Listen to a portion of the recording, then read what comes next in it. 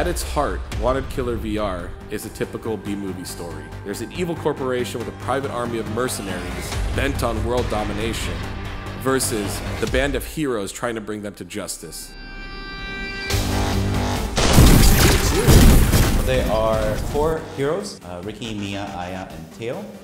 They are distinctively different to one another in terms of weapon specialties and thus how you would play with them in the game. We have a bunch of different enemy types in Wanted Killer VR, all acting differently. Tactical, moving guys with SMGs, guys with laser rifles, mad scientists. The style is very important to us. We use mainly vivid colors, flat shaded materials, black outlines for a cel shaded look. This is Wanted Killer VR.